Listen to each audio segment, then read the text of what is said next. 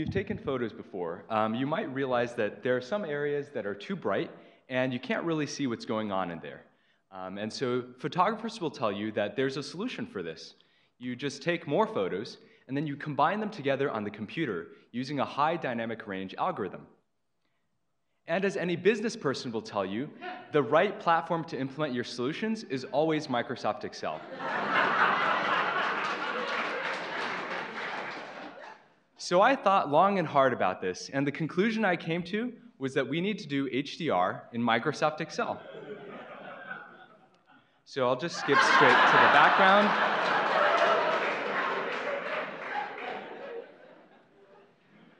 So let's try to think about what we might need for an HDR algorithm. So let's say we have these two pictures here, and one's brighter than the other. So we'll just take these areas that are kind of blown out and copy and paste them from the darker picture, where they're a little more detailed, to the brighter picture. And we also need to brighten them up a little bit because the picture on the right is brighter and we want everything to match up. Now, the problem here is that we don't know how much we should brighten up this image. So let's learn about cameras for 30 seconds. This is a shutter, and it opens and closes to let in light. Now, the longer this shutter is open, the more light is going to come in. And this principle is called reciprocity. So if we open the shutter for twice as long, we're going to let in twice the amount of light into our camera. Okay, so I'm just going to go through, take all these numbers in my image and multiply them by 2 times. And we're good, right? But it's not that simple, because there's this thing called nonlinearity. So I have this chart here, and what it shows is basically how the camera responds to different amounts of light coming in. So you can see here that if we increase the amount of light on the bottom axis by the same step each time, we're going to get a different number in our JPEG file when we take a picture. So 2 times more light doesn't mean you're going to get a twice as big number inside your file.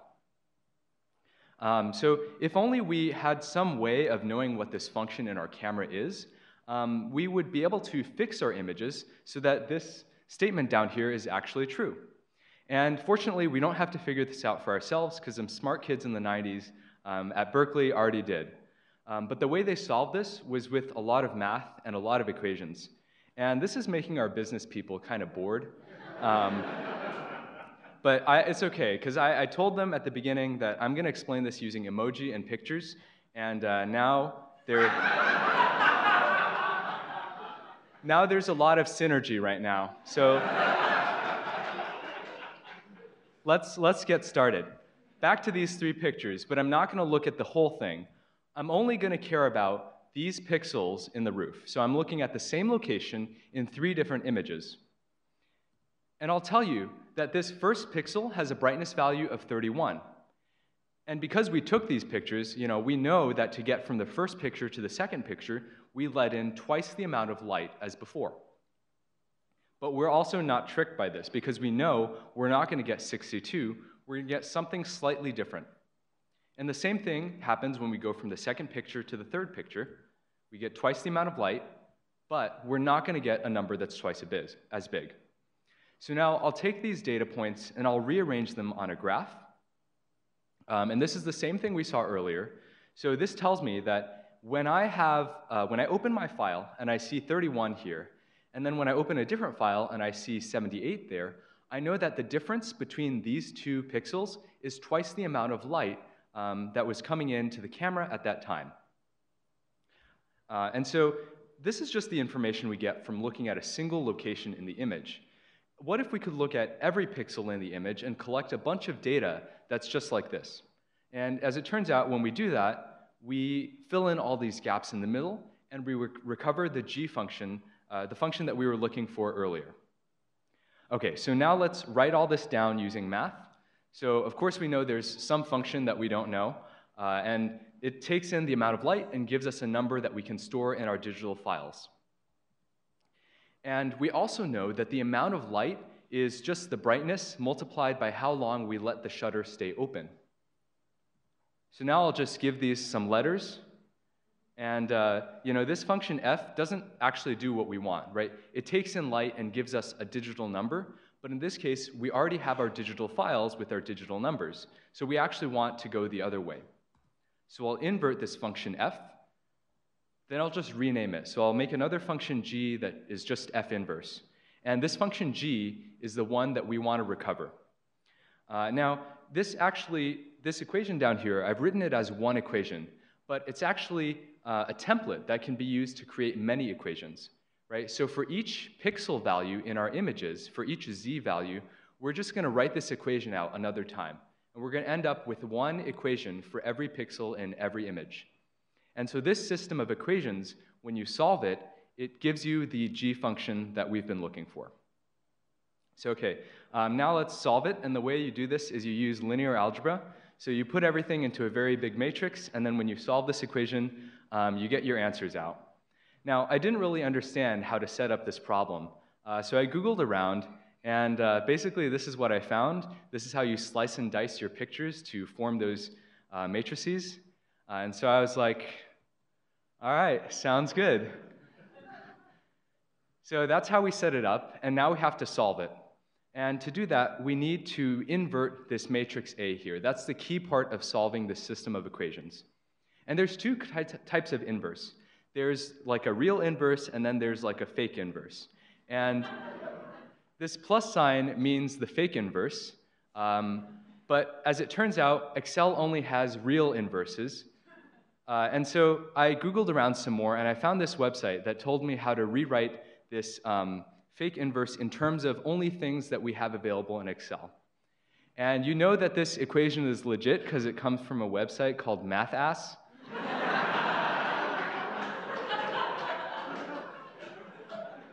So that's what we're going to go with. Now it's Microsoft Excel time. So I put all my data into this spreadsheet. I made the images black and white. But you can't really tell what's going on here. It's just a bunch of numbers. But don't worry, because the business people have us covered. They have this thing called conditional formatting, where you give it one color for the bottom range, another color for the top range, and it fills in everything in between. So now all we have to do is make our cells square. And then once we set the zoom level here,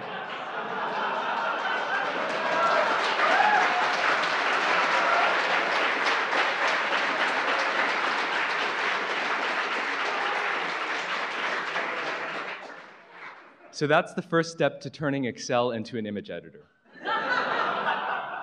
So I did this 7 more times for all of my images. And after that, Excel started using 13 gigs of RAM. So like any obedient Microsoft customer, I rebooted my computer in order to continue working. And so the next thing I did was I just started entering more things, like this is all of the shutter times for all my 8 pictures. And we don't want to use the entire image in our calculations because it's pretty big. So I'm just going to pick a few coordinates to take out and use those values in my calculations. And it's starting to get very complicated, and you can't really tell what's going on. So we need to leave comments in the program that we're writing in Excel. And the way to do that is you use WordArt. But if you zoom in here, there's a little bit of problem. These are all really boring styles. I want like the rainbow one and like the 3D one. But fortunately, 5th grade me had the foresight to save one of each type of word art into this file. So now all I have to do is copy and paste. And so now you know exactly what this sheet is trying to calculate. And so this is the first step on the road to success for this project. Now, this is another sheet that uses the sheet I made before. So before we were picking which coordinates we're interested in the image, and this is actually pulling out the values at those locations.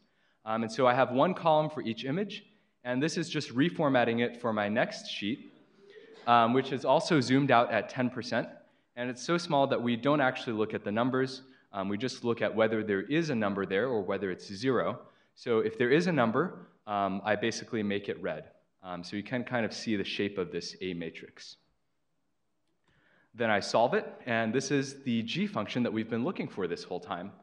And this equation up here, this formula up here looks kind of long and confusing, but it's just the way that you write this thing that we saw before in Excel. So it's just... So I've pulled out this G function here, and as we remember, this is going to take our digital number and give us a brightness value. But we're not quite there yet. We still need to output our final image so that we can get into National Geographic, because this isn't going to make it. And this got so long that I had to edit this formula in Sublime, but it's actually pretty simple. This basically just calls into this G function to get the light intensity, and then the rest of it is just doing some fancy averaging. So I pasted this into my spreadsheet, and it actually took about 30 seconds to calculate, but I cut that part out. And so this is our final result. So you can see here that the windows on the right, you can actually see the stained glass artwork where you can't on the left. So you can tell there's like a picture of Jesus on the cross and like some other stuff in the other windows. And so this means we're successful, and our business people are so happy now because they can uninstall Photoshop and only use Microsoft Excel. So that's all I have. If you like this, please go to my website, click on LinkedIn, and don't forget to endorse me for Microsoft Office.